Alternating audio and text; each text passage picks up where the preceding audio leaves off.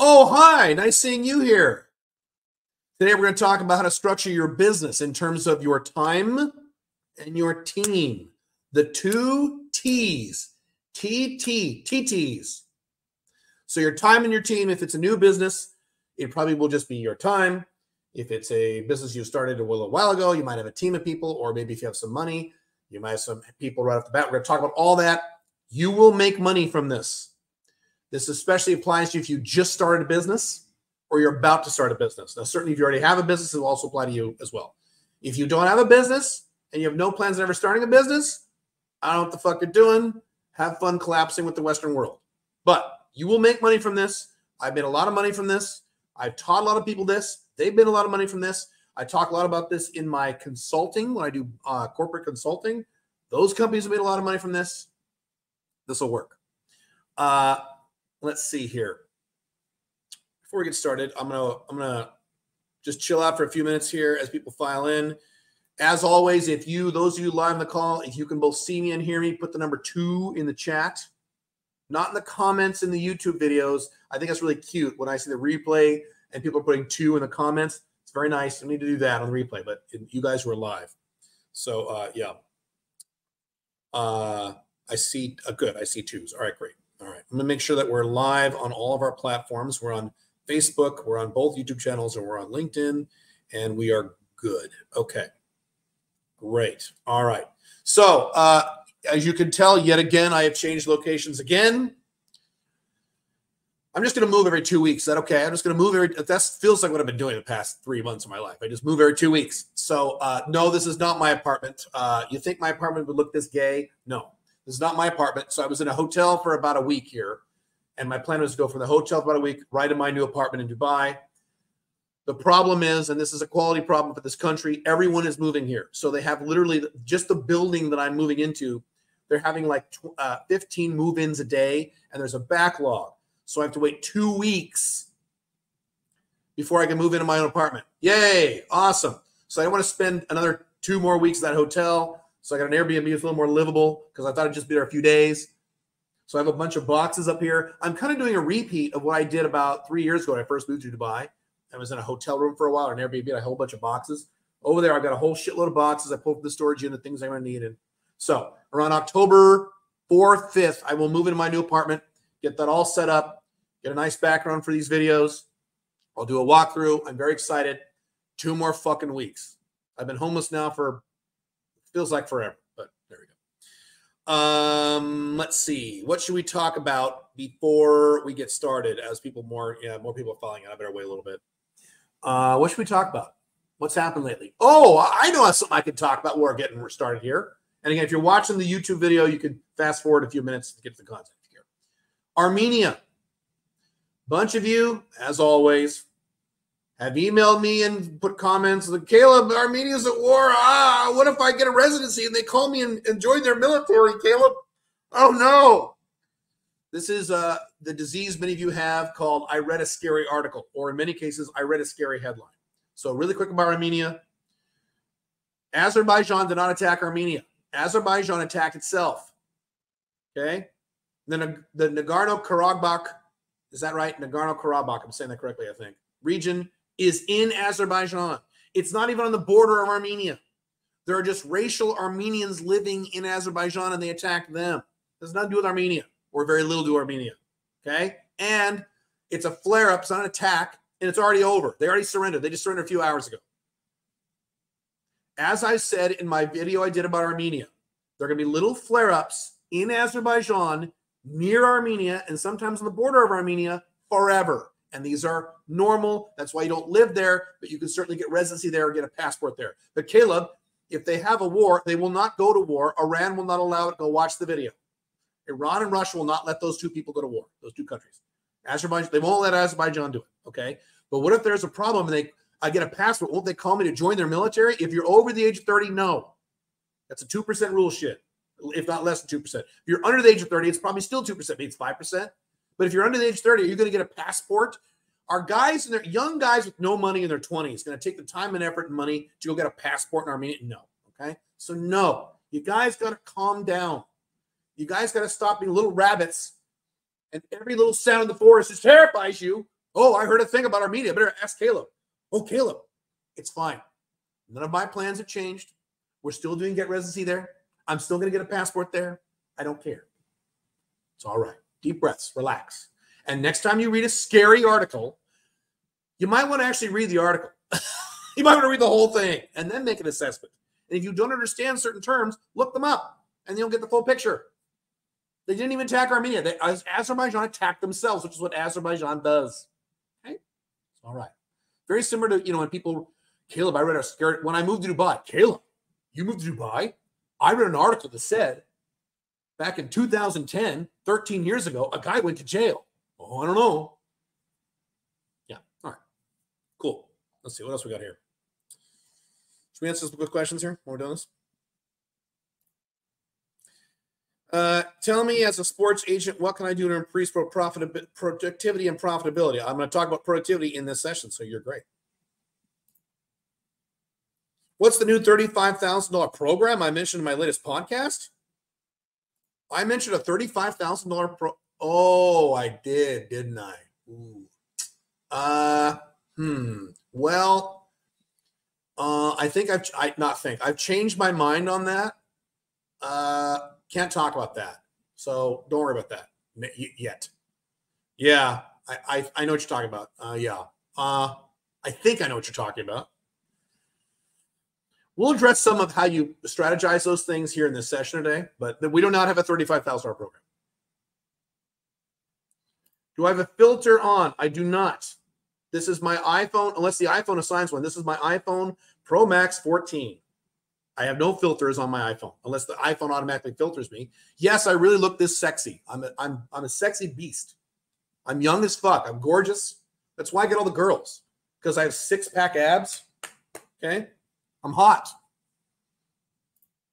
I'm bringing sexy back. By the way, besides Antigua and Barbuda and Armenia, what other countries are you looking to get passports? I can't talk about that. You send loads of emails. Yes, I do. Is your email your biggest driver of revenue more than social channels? By far, yes. I just did a YouTube video on the importance of your mailing list. It's more important than... Now, to me, in my business model, email is my driver, right? Now, if you talk to like John Somnez, he would say YouTube is his driver. It depends on what your business is.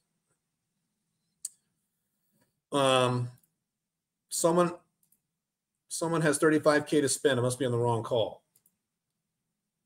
It's an audience like any other. We have audience members who have 35K to spend, 50K to spend, 20K to spend, 5K to spend, 0K to spend, 12K to spend, 1K to spend, $500 to spend. Every audience, when you have an audience, they're going to have segments. You'll have segments of the audience, and you want to address all the segments. Some guys are very willing to spend that kind of money because they want that help. Yeah. Some guys like, I would never spend that. Great. Don't give them something else to buy, as long as it's helpful. Should we get started here? Yeah, I think we should get started. All right. Let me take a drink of agua. I can't wait to have my filtered water back to this bottled water bullshit. I'm drinking bottled water now for like 3 months. Tired of it. I can't wait to get settled. I'm so excited. It was supposed to be now, but I'm patient. I will wait. I'll wait 2 more weeks. It's fine. All right. I'm going to get started. If you have more questions, keep asking, and I will do a Q&A at the end. Matter of fact, I'm going to speed up the presentation to leave more time for Q&A because I don't have as much time for Q&As today as I normally do. So this is going to be a quicker presentation, I think. I'm going to try to make it a quicker presentation. We'll see. So, first off, now, normally I do slides for these training sessions. I was working on some slides a few days ago for this, and it just didn't work. I said, this is stupid. So instead of doing slides, I'm just going to bring up a Word document. I'm just going to type as I talk. It's just easier for the structure of what I'm going to talk about today. This is something I've not discussed with you in detail publicly. I have some of my behind paywall stuff. I have discussed some of this. And I also discuss this in great detail when I do corporate consulting. So obviously you probably don't have a company that, does 32 million a year. So I have to kind of, scope this down for you guys. There's a few of you, there's a few in my audience, but most of you are not at that level. So this is specifically for you with have a small business, a new business, especially a new business, or if you're planning on starting business very soon, or you've just started a business, this is for you, okay? How do you structure your time? How do you structure what I call the resources, the assets in your business, which would be your time and your team. Yes, money is an asset, but that's a separate topic. I'm going to talk about how you structure these time-based resources. Money is not a time-based resource. Okay, all right. So hang on, I'm going to share my screen here. This is beautiful Microsoft Word. So as I've talked about in my book, The Unchained Man, my primary book, and the new version is coming October 25th. As I talk about that book and some other my business stuff, when you have a business, it is really just three pieces at its core, okay? First, you have marketing. Wait a minute. I need to learn to spell. Do I need to zoom this up? This looks really small on the screen, doesn't it? Hang on. Let me zoom this bastard. Get this bold. Marketing. Let's do this anymore. Okay, marketing. That's better. Marketing. Okay. Subset of that would be sales. Just capitalizing. Okay. Then you have finance. Okay. There's a few subsets of that. Then you have operations. So marketing, finance, and operations. Those are the three pieces of your business. You have to sell it. You have to deliver it and take care of those issues. And you have to track money. That's it. That's a business. Make sense? So we have some sections of here. For example, under marketing, we have advertising. Under finance, we have like bookkeeping, banking, crap like that. Operations. Operations is a little more complicated. So operations, you've got a few things. First, you have what I call implementation. Did I spell that right? Implementation. So when you sell a thing, you have to either deliver it, you have to deliver it to the customer.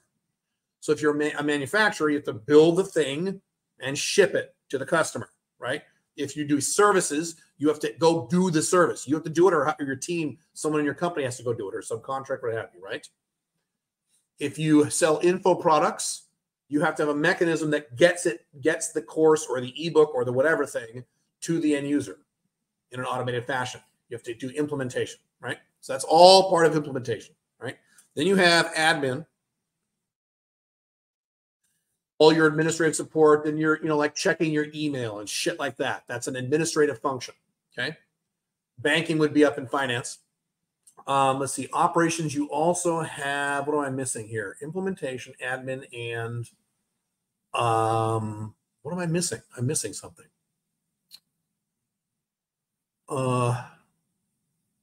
I don't remember.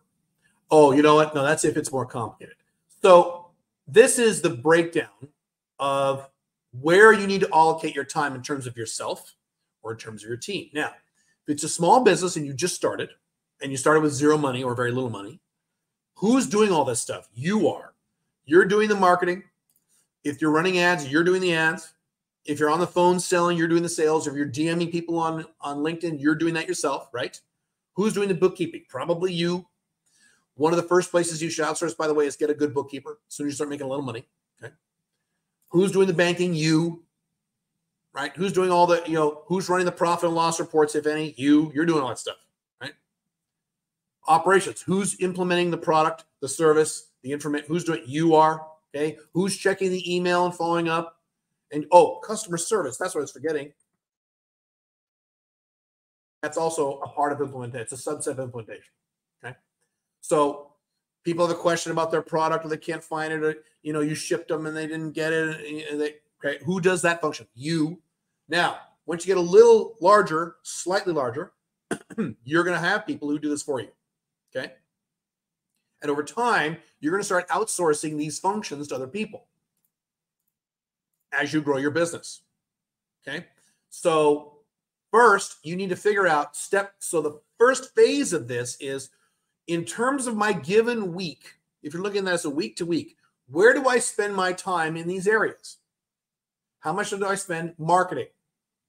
Or if I'm doing sales, And what's the difference between marketing and sales? Marketing is creating leads. Sales is converting those leads in person. You are converting that lead into a customer, okay? If you're strictly selling stuff at lower price points on the internet, you don't have a sales function. You're just doing all marketing. Make sense? So if you're selling which I wouldn't recommend this. If you sold vitamins on the internet, you don't have someone on the phone trying to sell them, hey, buy these vitamins, right? You're doing marketing only. If you're selling higher end stuff that requires a phone call, generally that number is around $2,500-ish. So if you're selling something around, and that's, it's not a hard and fast number, but around $2,500 on average, 2,500 or more USD, then you're probably going to need someone on the phone to close that deal. Maybe. There are exceptions. We have our Get Residency services where we close a lot of those without anyone calling. You can call us if you want, but you don't have to, because people are already very aware of our services. They're very aware of the structure. It's something they already want. Makes sense? So sometimes marketing, sometimes it's sales. So where are you spending your time? Where should you be spending your time? In terms of you're allocating your time in a given week. Sales, marketing, advertising, running ads. Okay. Bookkeeping. How much time per week is that taking you? When you go in and you plug in all your shit into QuickBooks, which is what I recommend if you're new business. Okay. Bigger business, you do something else. Banking. How much time do you spend screwing around with your banks? Boy, have I screwed around a lot of banks lately in my company, but I have a little more complex set than most of you. So who's doing that? How much time do you spend doing that? When you're just started, this is going to be very low. Screw around with PayPal or Stripe or your own bank, whatever merchant services you're using, okay? And then implementation. This is really important. How much time are you spending, or how much time do you need to spend implementing the widget that you are selling to the customer and make sure the customer's happy, which means you're implementing it in a way that the customer likes, the customer expects, and you're following up in terms of customer service if they have questions or problems. Both are critical. Critical. Matter of fact, and if Billy were here, she'd make this point. Sometimes these are shortchanged. Implementation and customer service is shortchanged because people are focused up here on marketing. It's true. Happens. Okay. So these are critical. How much time per week are you spending on these things?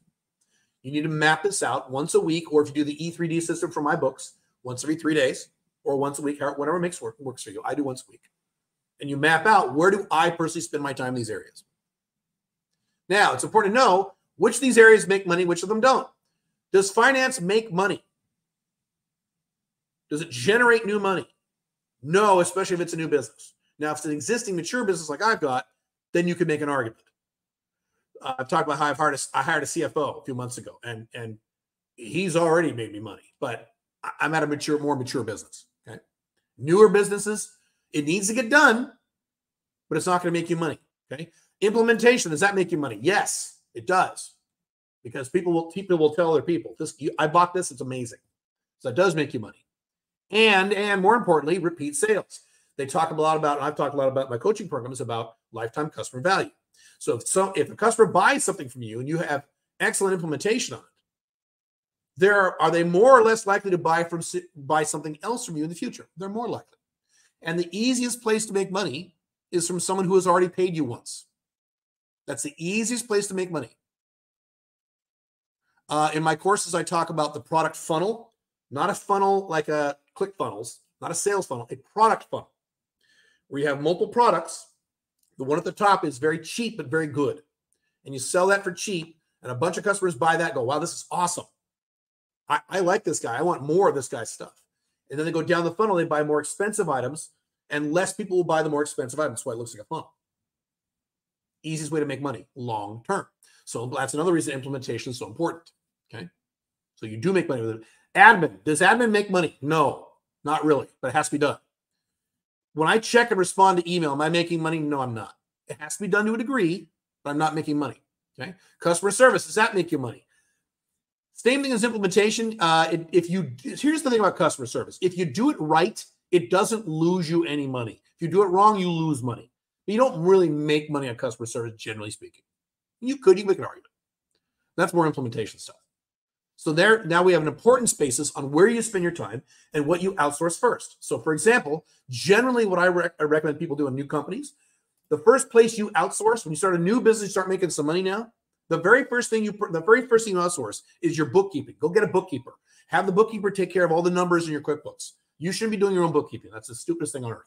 Okay, unless you're brand new, starting from zero, and you have no money, then fine. For a while, you have to do it. Plus, it also behooves you to understand basic bookkeeping terms. It does help. I know a lot about bookkeeping because I'm a numbers guy. I'm not a numbers guy, but I'm good with numbers. What's the difference? I mean, there are numbers people, and there are people who are good with numbers, and there are people who are aren't good with numbers, or they're mediocre. I am very good with numbers. I'm not a numbers person, but I'm close. So the great thing about my CFO is him and I were immediately able to communicate because I knew all the weird terms and stuff, with rare exception. Okay, all right. So you got to put a priority on these things. So the first priority should be on marketing and sales / implementation. Both. They're both super critical. Yesterday, as I was sitting right at this desk, I had a meeting with Billy and Jeff in my company. We were on the phone for 3 hours on how do we make the 90-day business builder program even better. I said, if money was no object, Jeff and Billy, because they run the program. If money was no object, what else could we do that we're not doing to make sure these people in this program are successful and make that money within 90 days? I'm like, we're pretty much doing everything, right? Because we added a whole bunch of shit. And they're like, well, we could add this. I'm like, really? Like, yeah, that would help. Okay. And I said, well, let's do that. There was something very big. I'm not going to talk about it today. Maybe I'll talk about it next week, that we added to that program. And I went, we couldn't afford that. I mean, that at that price point, we wouldn't be profitable. And Billy said, okay, yes, you could. We could do it for blank. She gave me a number, and I went, are you sure? She said, yeah. I said, okay, let's do it. So that's all implementation. I want to make sure, especially if we're doing our coaching programs with you, our residency, where we're working with you directly, our residency programs, the 90-day business builder, the 500K accelerator, Founders Sanctum, where we're working with you directly, I want to make sure you get results. It's really important, because I want you to go tell 14 people, holy shit, I joined Caleb's program, I made all this money, or I did this or did that. Okay. And of course, my books and my course and all that stuff too. Right. So that's critical. And I got to make sure that we're constantly marketing, we're constantly selling. Okay. Now, if you have people who are on your team and you're working with them, same deal. Who do you have arrayed on these systems? And are they making you money in these systems? Now, making you money could mean they're taking it over so you don't have to do it, like with bookkeeping. So the more money, the more time you have to do sales, if you're spending, if you're spending 6 hours a week in your given work week, whatever hours you work, and fucking around with your books. If you hired someone and paid them $20 an hour or less, and now that's off your table, you'd have another 6 hours to do marketing and sales and get some more clients, right? That's good use of your money.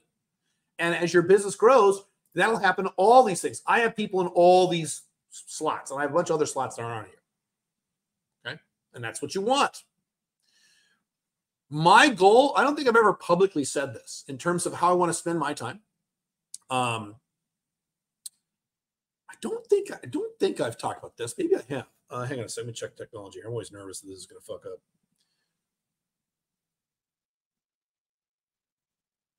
up. My goal in terms of where I spend my typical week in all my companies, this is a big goal. It's going to take me a while, but I'm getting there, is to do nothing but, I want to work about 4 days a week, take 3 days off a week, not yet, when I'm in my mid-50s. Although I'm 51 now, so I've not a lot of time left, right? And all I want to do during my work hours, and I'll put in long days. If I work 4 days a week, I'll put in some longer days. I don't mind. That's fine. But all I want to do, here's all I want to do. I want to do nothing but meetings with department heads of these areas. How are we doing on this? How are we doing on that? Let me see your P&L. Okay, everything looks good. Thank you very much. Goodbye. Okay. And creating content. That's it. That's all I want to do. I don't want to do any implementation. I don't want to do any coaching. I don't want to do any consulting. I do a lot of those things now, but eventually I can't do that because that limits my time for scaling the company. Okay. All I want to do is create content, either videos, books, courses, and maybe I'll do seminars and things like that, or things like this, maybe. Okay. And that's it. I don't want to do any marketing. I don't want to do any sales. I want all that outsourced. And most of it is now. I don't want to do any of it. Why? Because that's what I do the best. If you guys follow Dan Sullivan, most of you don't. Dan Sullivan, he's the guy that wrote Who Not How. Okay, that guy was strategic coach.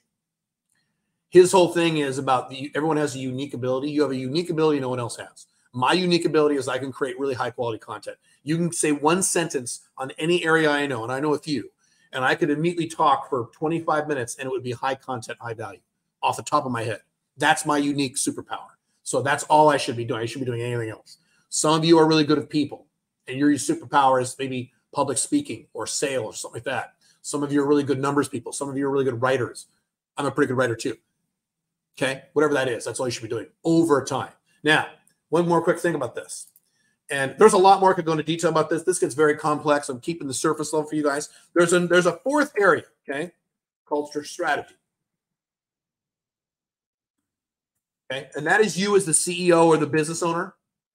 Okay, you at the top, managing the strategy of where the company is going. Okay, so that'd be things like scaling, improvements, innovation. That means new products or new services. So Peter Drucker talked about the only two things in a business that make money is marketing and innovation. Everything else is a cost. Nothing else in your business, he said, and he's right, actually makes money other than you marketing and you creating new products and services for your existing customer base or new customers. Because everything else is on autopilot at that point. Okay. So you have this too. So as you scale and grow, you'll spend more time up here and less time down here, and that's good. It's a good thing. Make sense? Let me show you one more thing about this, and I'm going to open up for Q&A. I'm going to keep this very surface level in case those of you who are not numbers people. I'm going to give you the sample of a profit and loss statement, right? Profit and loss. Profit and loss. No, profit and loss. Profit and loss statement. How does it, or an income statement? Some of you, if you're in the UK, might call it an income statement. Okay. It's the same thing, right? This is how it looks. This is how profit and loss statement looks. Okay. At the top, you have revenue.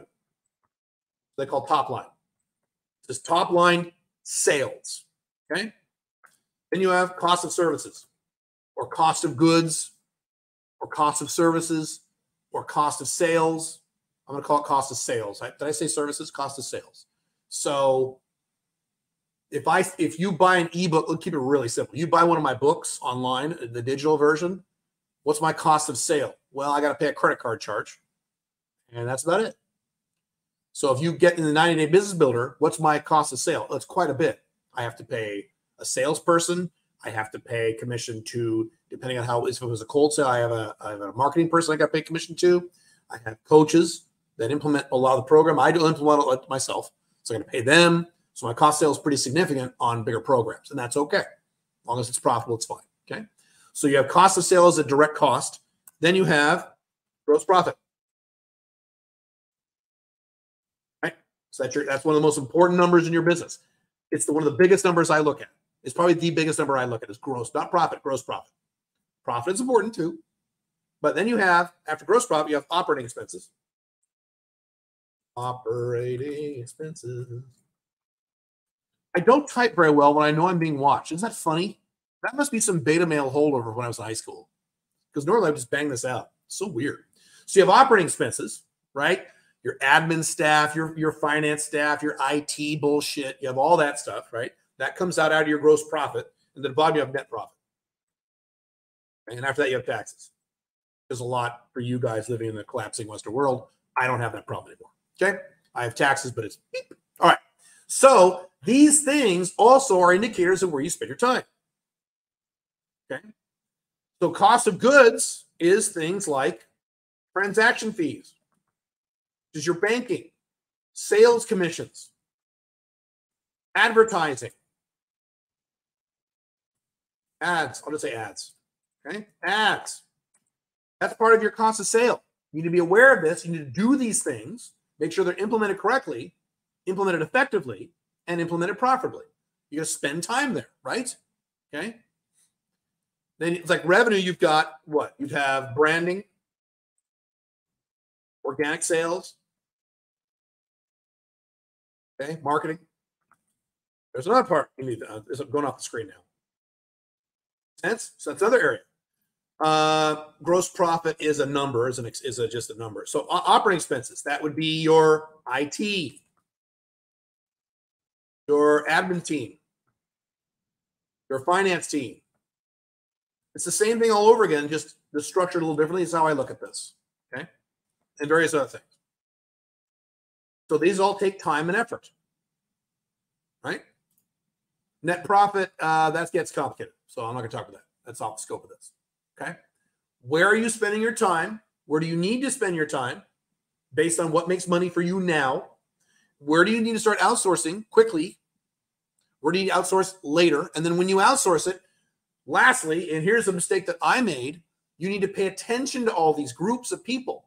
So I think I mentioned this before. One of the problems I have this year that I've taken care of now is that I would have a team of people doing a particular task in the company, either in cost of sales or operating expenses. And I would say, okay, guys, go do this. You guys are smart. You know how to do it. Go do this. They say, okay. I say, okay, bye. I'm busy. I'm running the company. I'm okay. And I would never check back in on it. And then 2 months later, I'd be like, what the fuck? What's this? Why is this not working? How come we're not making money here? Why do we have these problems? Oh, shit, that didn't get done. Why didn't that get? Oh, shit, I didn't get this done. I should have gotten that done. Why didn't I get this done? A lot of it was my fault. So now I have meetings with department heads twice a week. It was once a week. I've increased it to twice with certain departments. I am having meetings. Matter of fact, when I talk to my coaches, because I do what I sell coaching. I buy coaching. I believe in what I sell because I do it myself. I was talking to my coaches like, I have a lot of fucking meetings. They're like, yeah, as you move from business owner to CFO, you have more meetings. The way it works. Elon Musk spends all day in meetings. He's a CEO. So when you're CEO, yeah, that's what happens. I said, well, I'm thinking about adding like another day of meetings. I mean, I hate meetings, but like, I think I need that. And they're like, yeah. I said, based on the business in terms of the size of the company I have, and they have all my numbers and all my statistics. Does that make sense to do that? And I was like, yeah, you got a big enough company. We need this kind of stuff. Yeah. So that too. So you have to pay attention to what these people are doing. When you get started, this is an old Robert Allen thing. You need daily accountability. When you hire someone brand new and you're getting new, daily accountability. I want daily numbers or daily activity or daily reporting, or I'm going to check in on you every day. And that gets difficult when you have a location-dependent business and people all over the world. They're not in front of you in the same office. Very careful. You have to stay on these people. You don't micromanage these people unless that's your personality, but that's not what I teach over my other channel. You just need daily accountability. What are your objectives? Are you hitting your objectives? That's it. That's all you care about. Okay. Hang on. All right. Really fast. Let's talk about Founder Sanctum, and I'll get to your Q&A right now. I'm going to make this really quick and simple. Quick and dirty. Where's my little icon down here? Let's see. Hang on. Please hold. Founder Sanctum, really quick. We have reopened this program. It is only open until Friday night. You get 8 coaching sessions a month. I'll just summarize this really quick, and I'll tell you everything you get. 8 group coaching sessions with me or one of our other coaches who are all making at least $85,000 a year location dependent. Some of them make a hell of a lot more than $85,000 a year. Okay, most of them do. Okay, and it's Q&A. You just sit there and ask us any questions you want about business, finance, structuring, any of that stuff. It is the business version of what we had of SMIC. It's $297 a month. I'm just going to tell you the price right now. It's $297 a month. That's it. Under $300, 8 Q&A sessions with a high-income location-dependent business owner coach. 8. You get 2 a week, plus a bunch of other stuff. There you go. It sells itself. If you have the ability to do this, if you have a business, you need help, this is the fastest, easiest way to get customized coaching. Customized because it's all Q&A based. You ask us questions and we tell you. That's Founder Sanctum. It's open right now. So you get 8 Q&A calls, 2 per week. You also get a monthly accountability meeting with Jeff. And so that's where you set objectives for the next 30 days. And you become accountable to Jeff. He's awesome at this. That's in addition to the 8 meetings. You get 9 a month. Okay. I also do for Founder Sanctum this here. Can you guys read this? Let me zoom in up on this. Yeah, I'm going to zoom that up. I do a customized video training where I do a video on something that you guys request, a business topic, only for Founder Sanctum. There's a thread we have in Basecamp. You'll be part of our Basecamp. And you say, I want Caleb to do a video on this. And it can be as micro as you want, and I'll do it. 1 a month. Okay? You're also in our Basecamp. You track all that stuff. You ask questions. You're on the message boards, all that stuff. Now, also, we're throwing this stuff for free. my How to Get Clients course. It's a video course. One of my most popular courses. You get it for free as soon as you sign up. It's yours. It's free. We just throw it in there because I want you getting clients and customers. Okay. Copywriting checklist. This took me $10,000 of my own money. That's probably a low number in terms of research, where it's literally a checklist in Excel, and it tells you exactly how to write your copy for your emails, your sales pages, your squeeze page, your website, whatever. It says, I'm not going to say what those things are. You get it as part of this program. It's yours. You just give it away. Founder Sanctum. Massive income flowchart. This is a flowchart that I built several years ago. It's exactly how I got to 6 figures. Actually, more than that. Still in my 20s and 30s. And I flowcharted everything I did in terms of when I sell a product, I did this and this to sell more products. Then I did this to sell more products. And this is a flow. I flowchart everything I sold in terms of a service-based business. I give that to you for free. You can only get these as part of our courses. Okay, we're just giving these away for free. Talk about Basecamp already. Colby A. Oh, right. We're doing the Colby A. So you get 2 tests. These are $50 if you get them by yourself. We throw them in for free, $50. You have to be a member. No, you just throw these in. $50. If you do this yourself, it's free. Colby is your work personality style. Let's see if I remember my Colby. I'm a 6733. Is that right?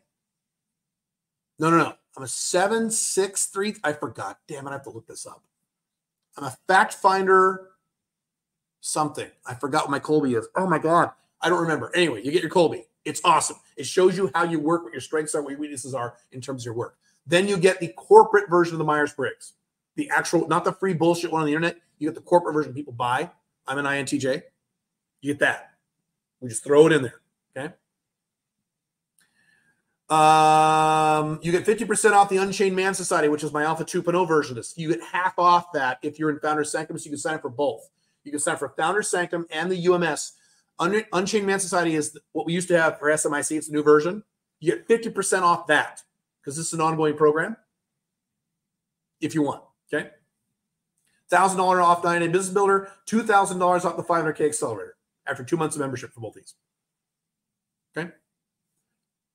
What's the link? The link is Sovereign CEO. I'll put it on the screen here. I don't have slides today, so I'm like, I'm slumming it. Yeah. Make this big. Ooh, it's big. That's it. SovereignCEO.io/FS. You have. Whoa! Bless me, Lord. Hang on a second. Open now. We're closing this Friday night. Because, should I say this? I can't say this. Sorry, I can't say why. Okay. We're closing it Friday night. Can't tell you why. Sorry. Tell you later. So you want in on this. This is the cheapest way to get coaching from people who are actually making money, including myself, in location-independent businesses. If you have all these questions like, what about this? What about that? I'm trying to do this. Is this a good niche? And how do I do that? And this is it. $300. It's $297 a month. And this is a business program. It's tax deductible. You can write this off of your taxes. Okay. It's a monthly program and you can quit whatever you want. And we have guys who sign up for a few months, then leave and come back. I don't care.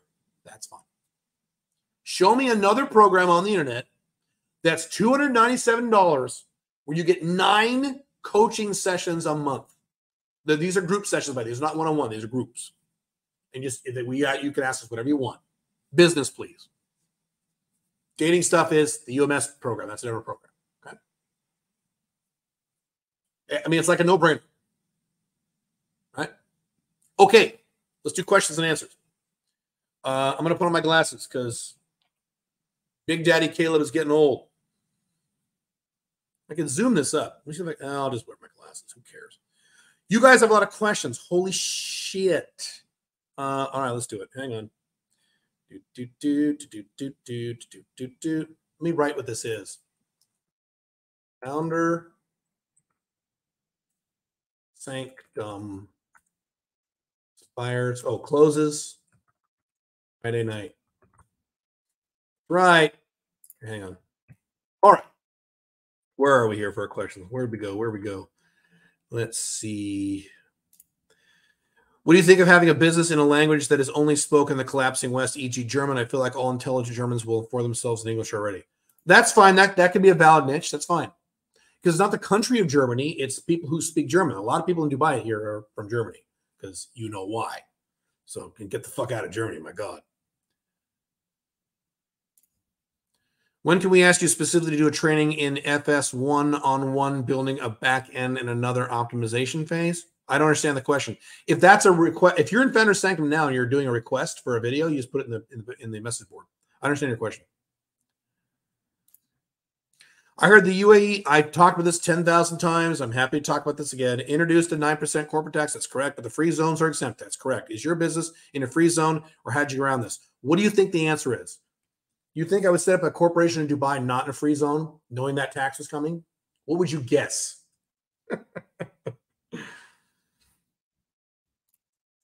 You've done affiliate programs with other guys. Do they approach you or do you approach them? And what checks do you put to ensure you're not putting a potential scammer in front of your audience?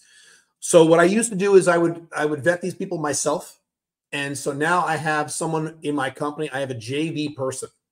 And that's all she does is she has her own business. And all she does is JVs. So she vets these guys. She has a whole system where she vets them. These are people who've been selling stuff for a long time and they have good, they have low return refund rates and they honor their refunds and all that stuff. If someone is brand new, I'm very, very leery. Usually 9 times out of 10, 95 times 100, if someone is brand new, I'm saying, sorry, no, unless I know you really well, like you've been in a lot of our programs. So like, here's an example of someone who is new, who I said yes to. Vadim, his DeFi course, he was new, but I know Vadim very well. So I know he's a real guy. He's a straight shooter, and I've known him forever. And so I was able to make an exception on him. So I have someone who does that for me now. Again, I outsourced all this stuff, just like I talked about just now. I outsourced this all. See if I can get my glasses off. They're irritating. After years of traveling, I found that I need to focus on a social life and of a location and not just financial aspects. Would you rate Dubai in terms of making friends and dating? I've said this many times. Dubai is not a great place for dating unless you're doing sugar daddy stuff. If you don't want to do sugar daddy, there are many better places in the world to date than Dubai. Making friends is actually pretty good in Dubai because you have so many people coming here. Many of them are single or have no friends, and they're looking for friends. So there's lots of opportunities to make friends. Pink Firefly made friends here really fast. I was shocked. And she's kind of shy, and she did it. Now, I don't give a fuck because I'm an introvert, but making friends is a pretty good place, Dubai. Dating, no. Could you date in Dubai? Yes, I could if I was single. You can. I'm just saying if that's your objective, there are many better places in the world to date. Pretty much all South America and Southeast Asia, if that's your priority, than Dubai.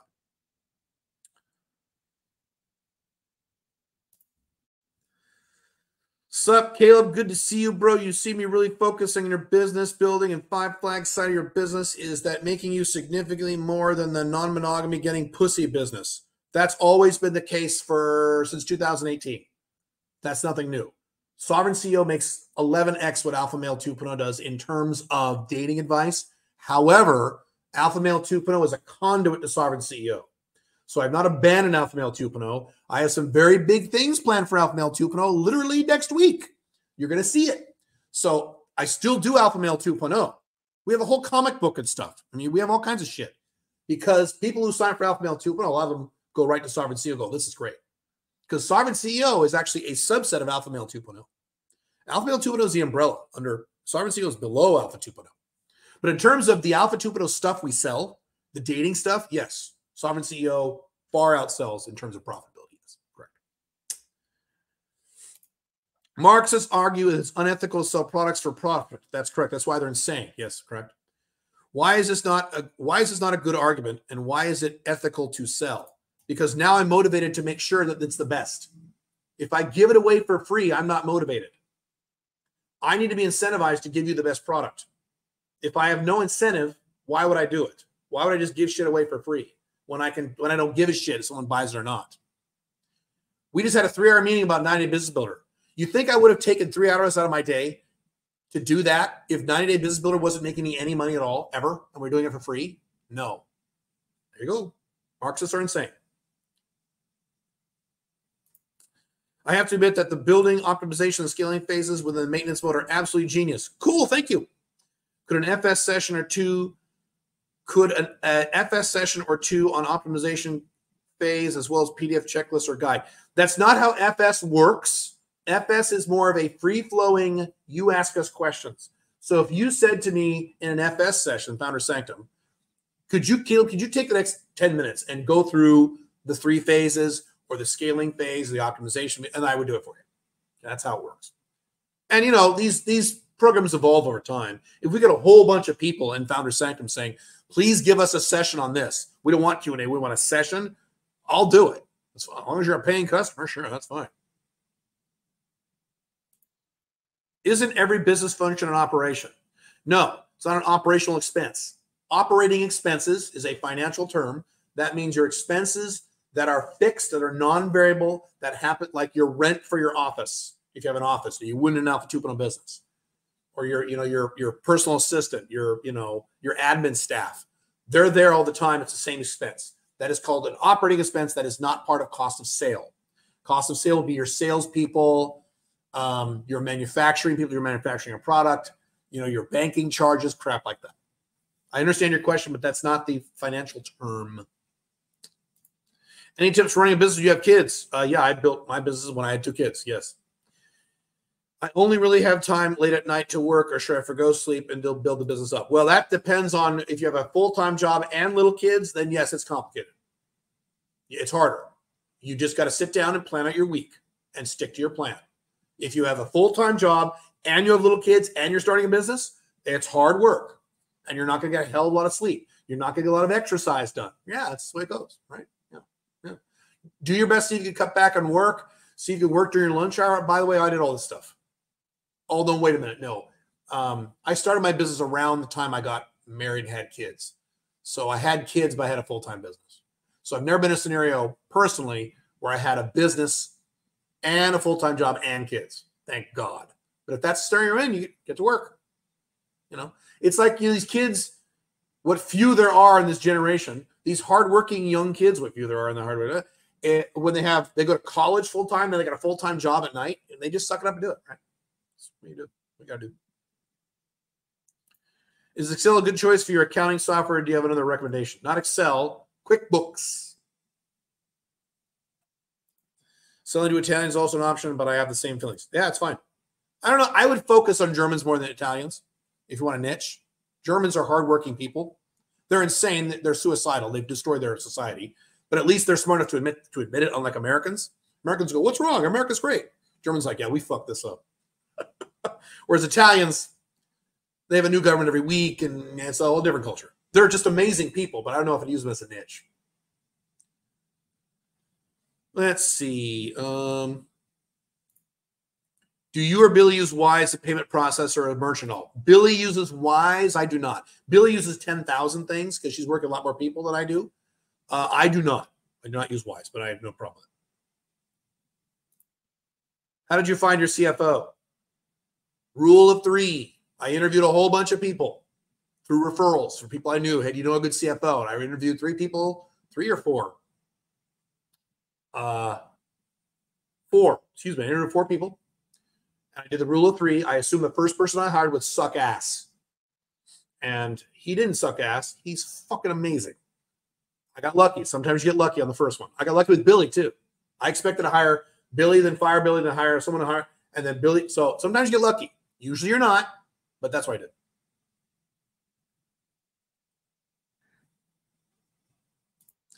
You mentioned healthcare before as an area for niches, and of course AI is on everyone's lips, but are there any other potential areas that you think could provide profitable niche opportunities? Far too general a question. Caleb, what are some good niches? There's a million of them. I don't know. How many man hours or dollars are you spending in all of your businesses on outsourced contractors, BPO, similar to Brickwork India? I don't understand the question. If I'm spending time, why would I be spending something I would outsource? I don't understand your question. On outsourced contractors. I don't spend time on outsourced contractors. They do the time. You mean managing them? I don't understand your question. What are good businesses for listings? All the businesses I say you should start. So here's the fastest way to make money if you're a listing. Fastest way to make money, okay? If you're in anything, all right? Fastest way to make money if you want to start a new business. You sell coaching, consulting, or some kind of service. Because that way, no matter what you do, it's high margin. You only need a few customers, you're making thousands of dollars. That's what we push in the Business Builder program. Yes, you can do an online course or an ebook, but that will take you 6 months to write the book. I said, get zero money fast. Coaching, if you have more balls, consulting requires more balls. Okay, if you have less balls, coaching, anyone can be a coach. If you're niched and you're hyper niched, coaching, consulting, or some kind of service, personal service or business service. If Billy was sitting here, she'd say go to B2B. Business is better, which it is. You don't have to. Okay. That's it. Are LTV and backend synonymous? Or any distinct differences? They are not synonymous, but they are very similar. Backend is what percentage of sales are you selling on the backend after you made the initial sale. LTV includes the initial sale. So they're not synonymous, but they're close. So backend is you've never seen me before in your life. You buy one of my books. So you give me, $50 or $20, whatever it is, all right? Then you buy one of my coaching services. That was a back-end sale. My book was not a back-end sale. That wouldn't count. But your LTV is the combination of those two things. That's the difference. Good question. Why do you keep working if you already have enough money to live on for the rest of your life invested? I never said that. I'll tell you what I said in a second. What motivates you about scaling your companies and creating content so much? All right. What I have said is I have enough money to stop working right now. However, I would not be able to maintain my current lifestyle. My lifestyle would take a big hit if I stop working. Okay. So that's issue number one. Issue number two is my net worth, in my view, is low based on where I think it should be, based on a man of my age and my income and my background and my successes historically. I should have a higher net worth than what I think it is. Now, if I told you what it is, you'd probably say, that's great. I'm talking about what I think it should be. So I think my net worth is very low and I could stop working, but my lifestyle would take a hit. I don't want to take a hit. I would take a little hit, but not a big hit. So there you go. That's why. And thirdly, I will never retire. Retirement is fucking stupid. I love to work. I just said what I want to do. I'll work 3 to 4 days a week creating content, and every once I have a few meetings. That's fine. I'll do that the rest of my life. I'll do that into my 90s. That's exciting. That's all. I like doing that stuff. I like to work. As long as it's work that I like. So that's the big reason. Innovation can come from feedback from customer support too, correct? That is correct. That is absolutely correct. You're absolutely right about that. Right. Question. Do you take questions today? No.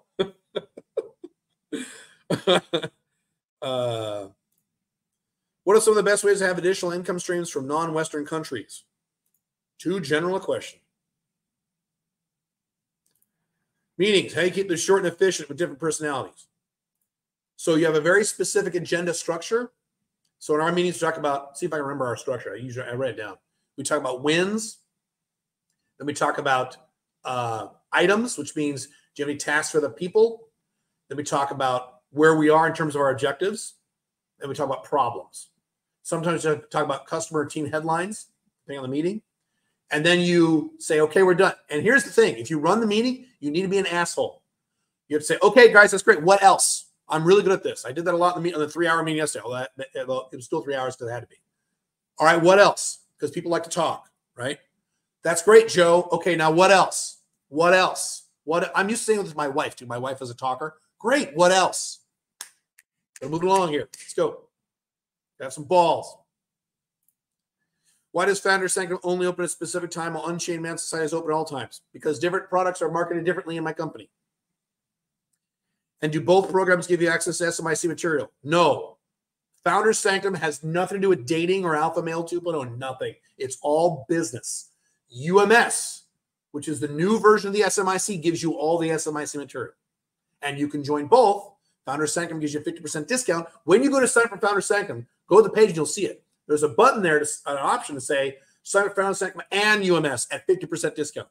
You do both. Founders Sanctum is business only. It is a sovereign seal product only, not Alpha Male 2.0. UMS is Alpha Male 2.0, different thing. Okay? That's why you can't write off UMS because we talk about dating and stuff. And, testosterone and anti-aging. UMS is a program for men. Founders Sanctum is a program for anybody. If you're a woman, you can join Founders Sanctum. We have more and more women joining our business programs. It's great because they do really, generally speaking, they do really well. There's an extra like pressure for women to succeed in these arenas. They think they kick ass. It's great.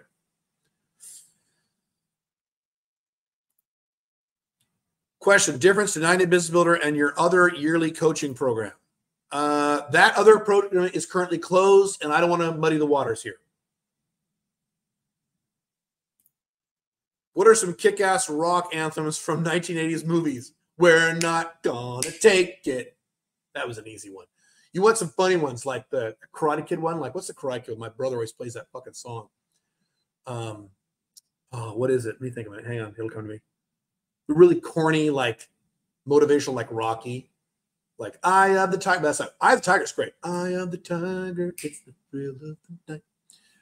What is the one? You're the best. Okay, you're the best around. Nothing's gonna ever bring you down.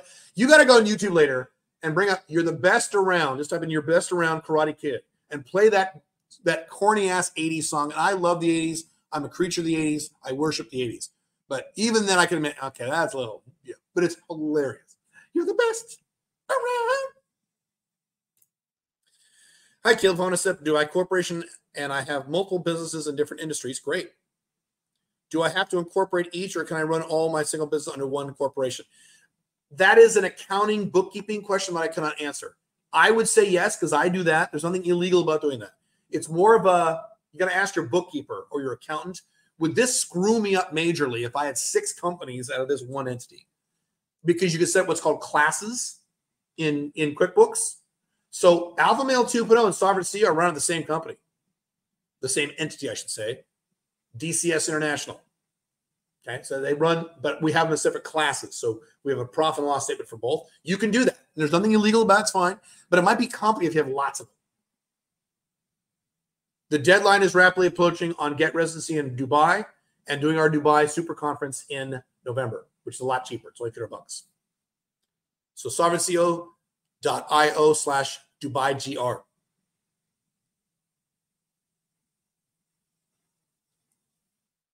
Let's see here. What were all the significant reasons for not choosing Buenos Aires as your primary flag? Too much chaos. It's just too crazy. I couldn't live there. I need some structure. Dubai is very structured. Even Paraguay is less chaos than Argentina. I just couldn't do it. Great place. And now look what happened to their currency. They're maniacs down there. And they kind of like it. They're wonderful people. They're great. I just couldn't live there. Great place to go. Buenos Aires is one of the coolest cities on earth. And I mean that. It's one of the coolest cities in the world. Go hang out there for a week, man. You'll have a great time. It's awesome. But I wouldn't live there. For me. I can sometimes get too into black pill stuff now and again. Okay, don't do that. What would you recommend to get out of this line of thinking? Stop watching that crap. It's factually, empirically false. Just stop watching it. Watch something else.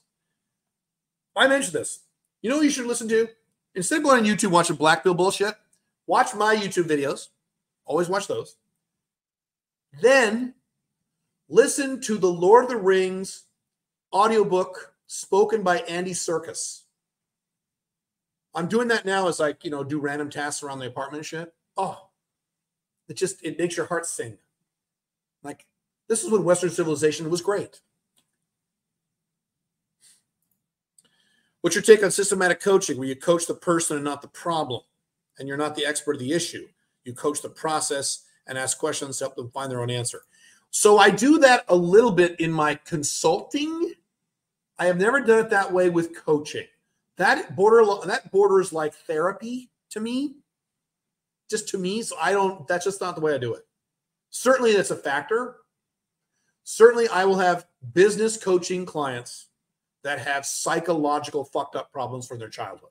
And I will do what we can. We do what we can. But if it's serious, and I've been in the scenario with Alpha Male 2.0 and Sovereign CEO and some consulting, where I'm like, you know what? You got to see a therapist. I'm not a therapist. I can't help with this stuff. I can help you with this. This deep shit, you need to talk to somebody. You got some shit going on. You got some issues, dude. And sometimes they do, and sometimes they don't. I remember this popped in my head. Years ago, and I did a lot more one-on-one coaching for Alpha Male 2.0, guy was talking about his girlfriend, and they would get in physical altercations. They would fight, like punch each other and hit. And I would say, all right, hang on. Who, I'm not mentioning his name, who, I said, who is the one who usually starts the fight? Not in terms of what is said, in terms of the first person who makes it physical. First person who hits or slaps. And there's a long, I was on the phone, long silence. And he goes, me. I said, bro, therapist, now. You got to talk to somebody. This is fucked up. You got something going on in your head that I can't, this is too deep for you to fix. I'll help you with the other relationship management stuff, but I can't. If you're on a regular, if you're regularly hitting your girlfriend, and well, I don't care what she says. Well, she says that, well, then break up with her. I would dump Pink Firefly in 10 seconds. She gave me shit all the time. I wouldn't put up with that. Why are you? So that's my thought. What changes do you have for Founder Sanctum? None. Founder Sanctum's working great. We have things peripheral to Founder Sanctum. Founder Sanctum, we would just listen to you. That's a very customizable program in terms of what you guys recommend. So you guys say, hey, this would be great if you could do this. I'm wide open because it's a very free-flowing program. But no, Founder Sanctum, we like it.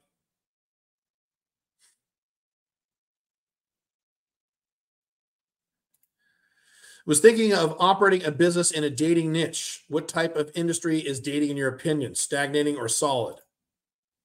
Neither. It's neither, but it's not stagnating. Guys will always want to get laid. So you're covered there. There's just lots of dating niches, right?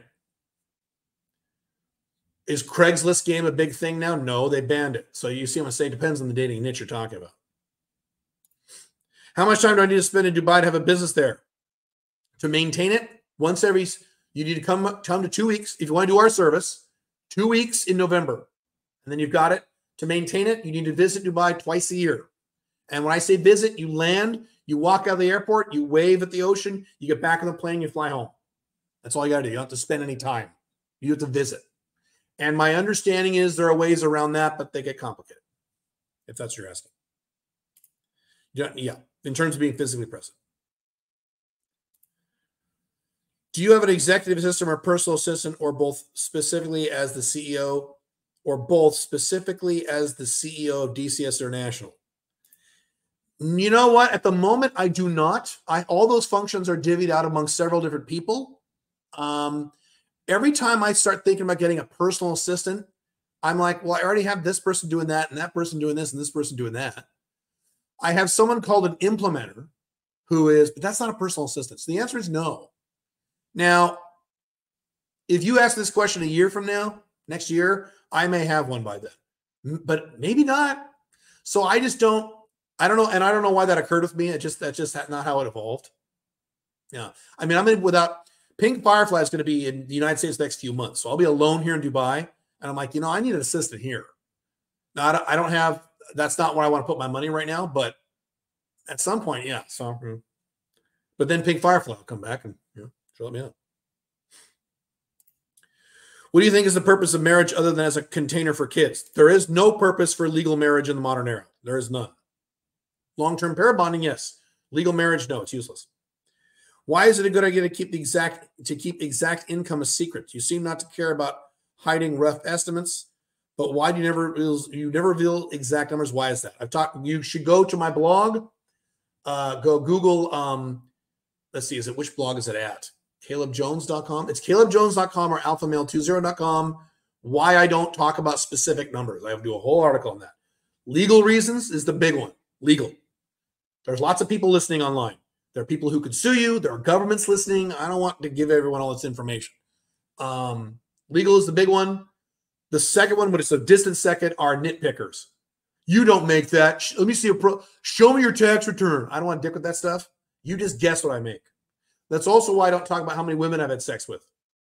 I'm never going to reveal that number because I'd have nitpickers and haters for the rest of my life. Because I've seen other guys reveal that number and they have nitpickers and haters the rest of their lives. It's stupid. Oh, yeah, right. What sort of activities or tasks would be done by a business growth consultant for B2B clients? Boy, very general question. So you'd have to look at profitability. You have to look at sales, top-line sales. You look at expenses, all those things. How do we make more money in terms of getting more customers? How do we get repeat sales? How do we optimize amount per sale? How do we optimize in terms of operating costs at net profit? Those 4 levels. I'm an online teacher, and some of my students I got years ago are half the price compared to newer students. Huh? I don't get it. Some of my students I got years ago are half the price. Why are your students costing you money? I don't understand. I struggle dropping them, but by keeping them, I miss on my hourly rate. Should I drop them?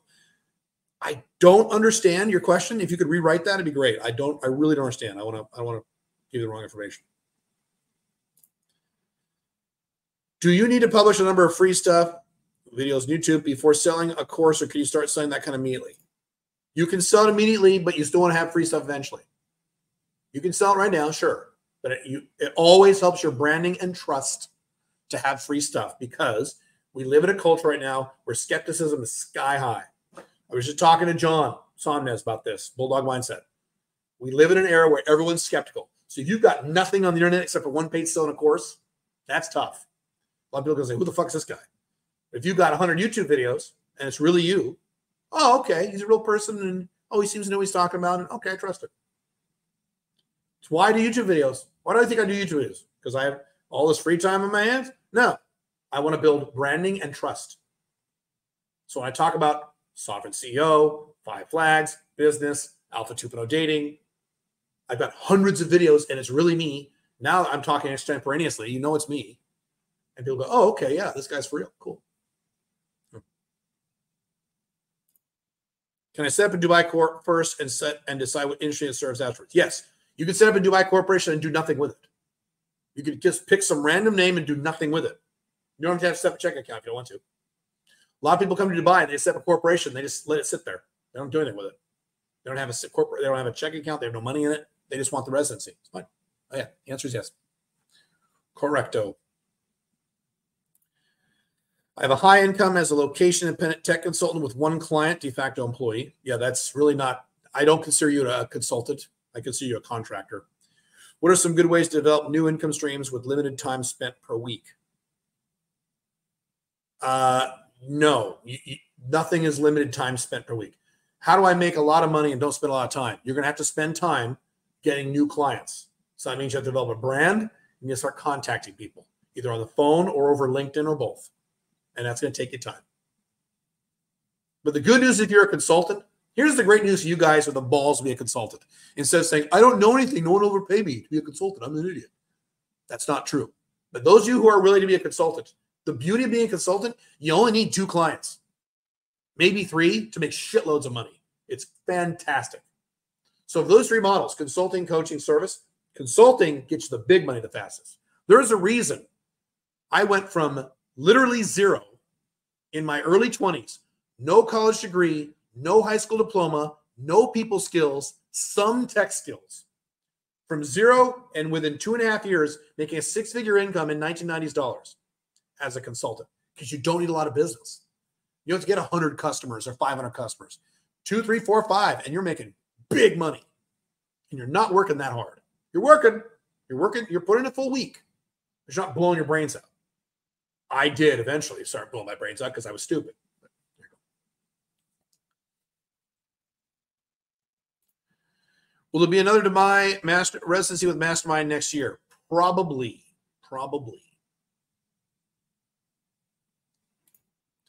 Are you ready to beg for Peter Zeihan's forgiveness when China collapses? Peter Zeihan says China will collapse in 7 years.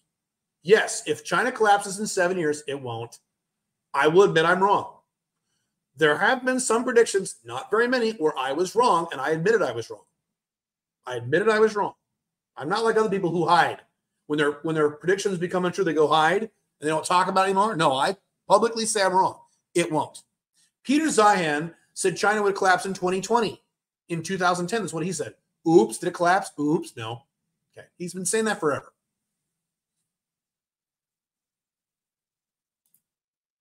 There are 2 different cutoff dates for Dubai GR. There are? Where are there 2 different cutoff dates? There should be 1. Show me where they are, and I'll fix it. That's an error then. Or you're misreading it. Let's see. Dubai versus Singapore in terms of residency requirements. Dubai kicks Singapore's ass in terms of residency requirements. The 4 countries we talk about are the easiest countries in the world by far. Dubai, Armenia, Mexico, Paraguay. Those are the 4 easiest, fastest residencies in the world. No country in the world is better than those 4 countries. Those are the best. That's why I did them, and that's why I teach you how to do them. If there was a country better than those 4, like if Singapore was better or as good, that would be one on the list. It's not. Singapore's not bad. Dubai is really easy. My God. It's in and out. You got your within 2 weeks, you leave, unlike most countries, even though other ones on this list, you leave with your residency card. You walk away with it in 2 weeks. That ain't Singapore. That ain't anybody. What peripheral topics should you help with the Paraguay Get Residency Program, real estate, investing, business, incorporating, banking, legal, etc.? Can we follow up with your team after getting PR? Yes, and those are all things we talk about. We address now. We've enhanced that program because we had some problems last time. So we've enhanced that. So we do all that stuff. Yes, all that stuff. Let me see. Real estate, investing, business, incorporating, banking, legal. Yes, all that. At least we refer you to those things. Yeah. Oh, yeah. Our legal team down in Paraguay is fucking fantastic. It's probably no, it's not our best legal team because our legal team in Armenia is also really goddamn good. So they're really good in Paraguay. Our team. They're not the cheapest, but they're awesome. They kick ass. They're just great. They're good friends of mine. Marriage is a psychological relationship. Read Carl Jung on that. You're talking about long-term pair bonding when you live with a woman. That's great. Marriage is a legal contract, a 3-way legal contract between you, your wife, and the state. Stupid. Don't do that. It's ridiculous. My current idea is helping men with Asperger's get laid, boost their SMV. I've got a few clients. I'm going to ask you myself. It's going okay, but growth can be an issue. Growth is always an issue. Work harder. And you want men with Asperger's who have money. So a lot of men with Asperger's don't have any money. You want men who are able to do this. Okay? But yeah, it's fine. Alpha 2, but a question. Vasectomy before an OLTR or marriage, when is best for disclosure? After the lock-in or talk of the OLTR talk? It's up to you, but the OLTR talk is the latest you would bring it up. You would not bring it up after that. That's the latest you'd bring it up. So at any time before that is fine. But if she gets all the way to the OLTR talk, you have to have that talk. Because that's what the OLTR talk is. The negatives of her being with you versus other men. Here are the bad things about being with me. If you live with me for the next 25 years of your life or more, here are the negatives. I can't have children. We can adopt, but I ain't having any kid there. So just tell her.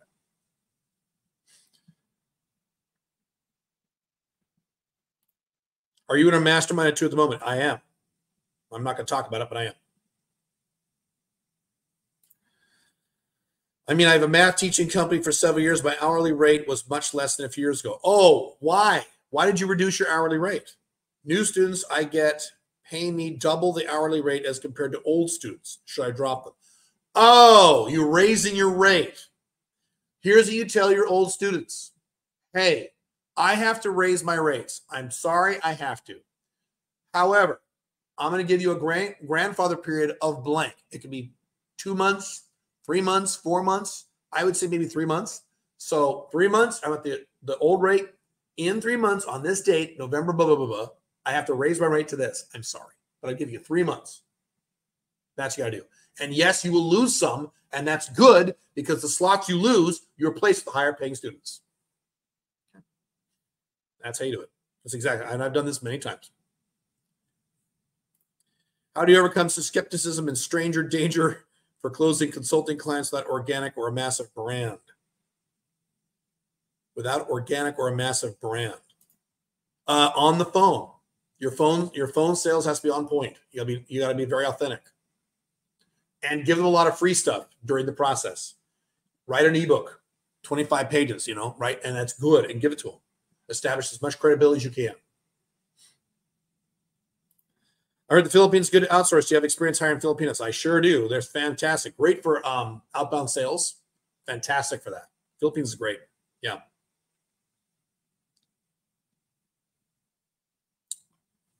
Some of you are asking questions that are attached to other things. Dubai GR 10th and 15th October. Give me the link of where you're seeing both. Are those on the same page or are those on different pages? Be specific and I'll fix it. I think it's the 15th. Well, wait a minute now. There's 2 Dubai events.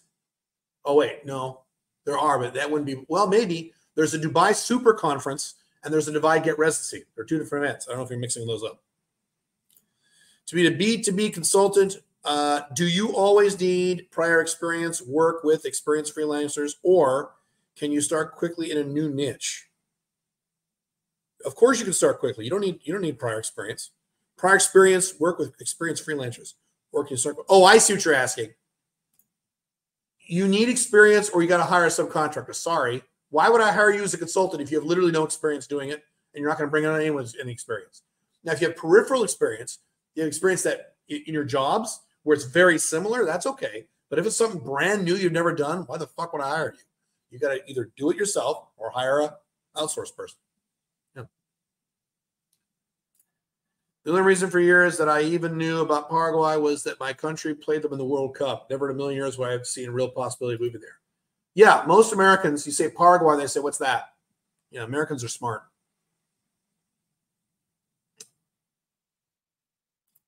Any thoughts on Mauritius as a living flag? Mauritius is fantastic.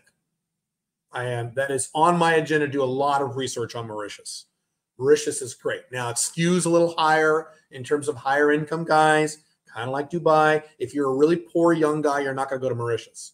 But, dude, it's the shit. I have some buddies here in Dubai who fucking love it.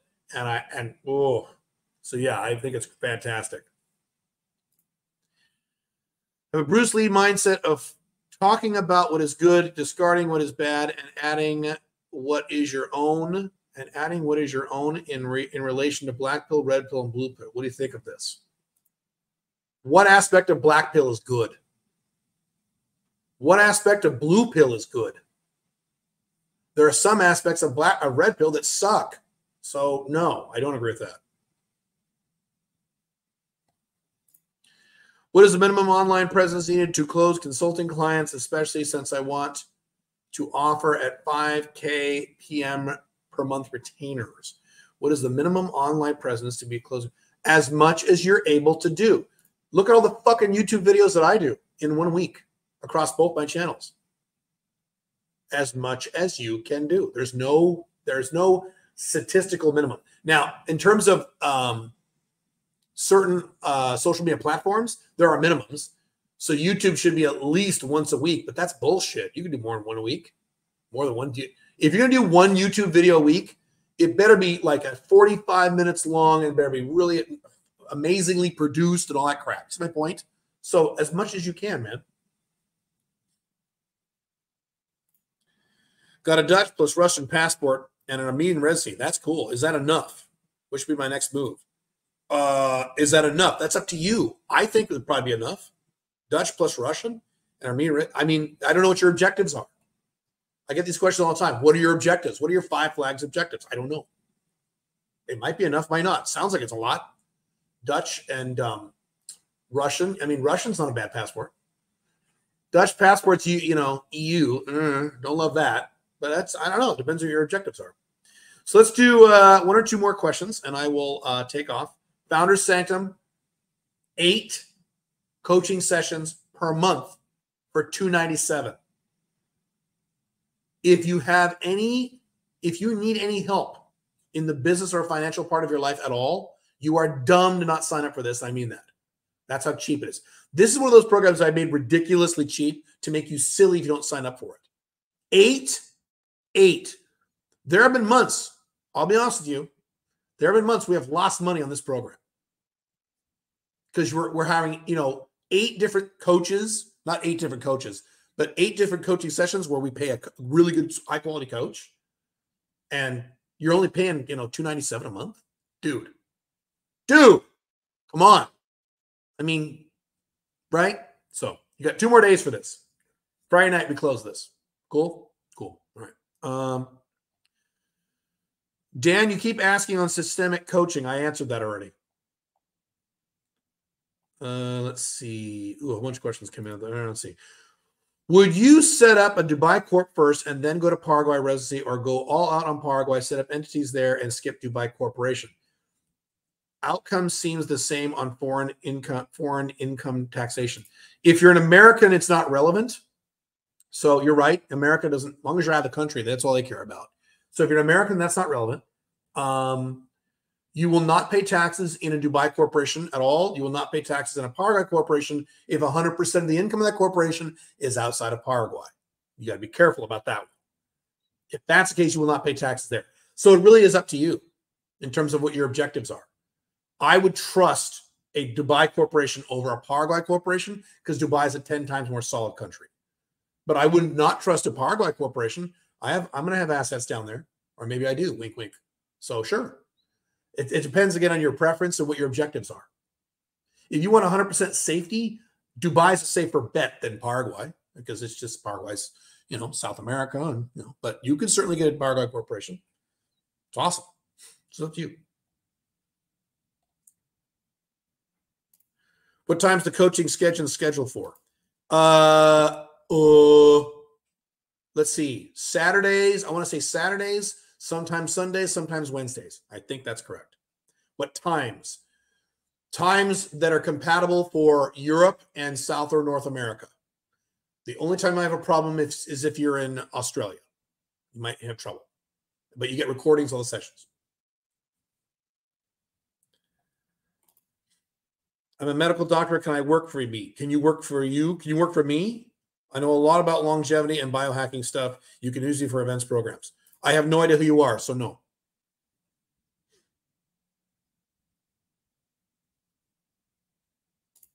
Yes, Dan, I answered it. Watch the replay. I answered it. It took me a long time to answer it. All right, let's do one more question. I got a vamonos. Unless you guys are done. I'll give you a few seconds because sometimes there's a delay when you type it when I see it. Founder Sanctum. All right, last question. Best way to manage sleep when running a location and business from Southeast Asia with clients in North America. Here's what I do. This is what I do. Great question to end on. In Dubai, I'm giving you my Dubai example. I know Southeast Asia, different time zone. This is my example. In Dubai, I stay up very late and I sleep in. So I stay up to like 1 a.m. in the morning when I'm here in Dubai, and I sleep until like 10 or whatever it is. I get 8.5 hours of sleep, okay? And so that way, I have enough overlap with the North American time zones where I'm okay. And if I sleep in, everyone's asleep and no one cares. Or everyone's going to bed when I wake up, so it's not a big deal. It's nighttime. So that's what I do. Now, when I was in Mexico for 6 weeks, it was the inverse. I would get up at like 5:30 in the morning, 5:30 a.m. Mexico time, and go to bed really early because I want to be in those time zones. So you just do your best. Whatever you can do to skew that time, where if you sleep in, maybe you get up really early. Maybe you get up at 3 a.m. That's your day. You wake up at 3 a.m. every morning. Okay, whatever time it takes, 4 a.m., 5 a.m., and you go to bed early. Okay. You do a Mark Wahlberg. Mark Wahlberg wakes up at 3:30 a.m., goes to bed at 7. I think it's silly, but that's what he does. So that's how you do it. You adjust. All right, guys. Founder Sanctum, if you have any interest, I will see you. I will see you very soon. I have a lot of stuff going on the next few weeks with you guys, so I'll see you very soon. All right, bye.